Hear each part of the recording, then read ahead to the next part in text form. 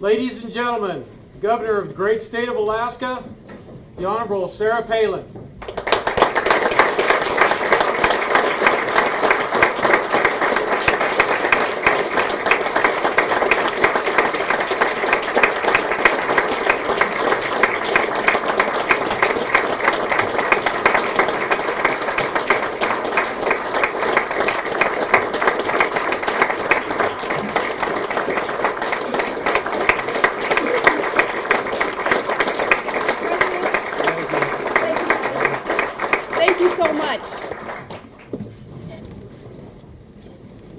Thank you so much.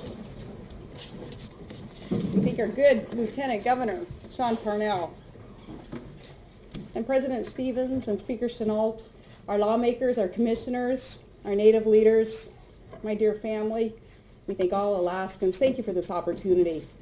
First, I'd ask that you would join me in thanking those who protect our freedoms and they allow us to assemble here tonight. That's our good men and women in uniform. They are America's finest, our U.S. military.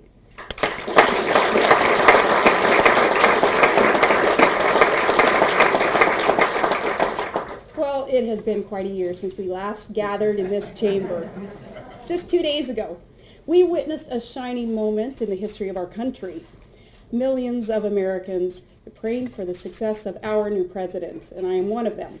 He has his work cut out for him, but if President Obama governs with the skill and the grace and the greatness of which he is capable, Alaska's going to be just fine.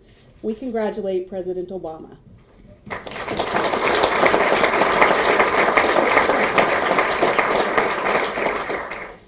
And for keeping the homeland safe and for being a friend to Alaska, I thank President Bush.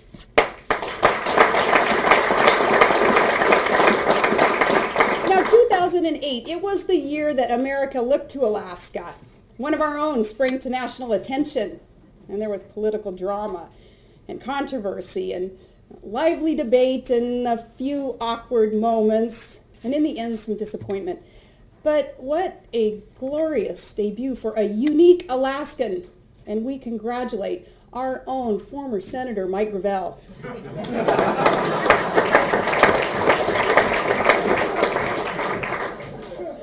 In the history of Alaska, it was also the conclusion of a long and distinguished Senate career. We thank Senator Ted Stevens. We wish him all the best.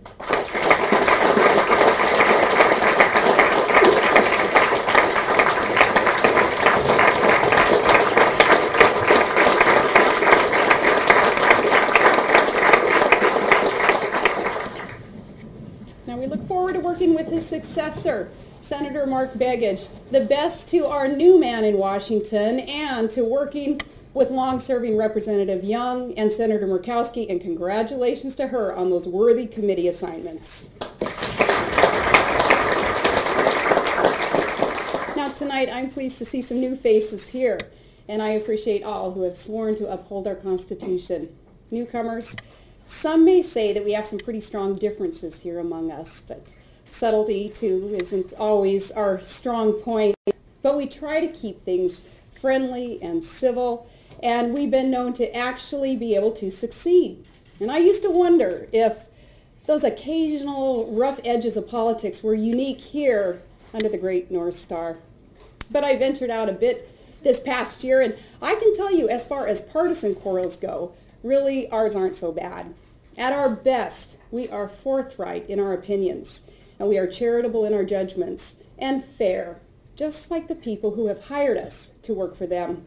Today, when it seems that challenges may be as high as Mount McKinley and change as constant as the mighty Yukon flows, and political events send shockwaves through our foundation just like the '64 quake, what is it then that Alaskans do?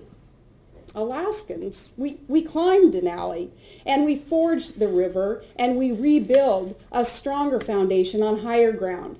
When it matters most, lesser differences fall away, and just like family, Alaskans unite. And it was this kind of determined action that turned the Northland wilds into a territory, and a territory into a state. And that state, across 50 years, into a land of industry and opportunity and enduring beauty. And now that perseverance is needed again as we go through a time of testing for our country, a time of economic worry for many Alaskans. It's a time of challenge to the wisdom and the resolve of state government. Wally Hicklett said that he feared more than any economic depression was a depression of the spirit. Alaska, this is the time that we revive the optimistic, pioneering spirit that our founding mothers and fathers seem to have birthed into our state constitution. As we celebrate statehood, let that spirit rise now and our actions correspond as our founders had intended. See, we have that choice how to respond to the circumstances around us. As public servants, will we draw from a servant's heart the resolve to put pettiness and power struggles aside and work together for the good of the people? We have the choice. And I speak for the entire Palin Parnell administration when I declare that we choose optimism and collaboration and hard work to get the job done. And this starts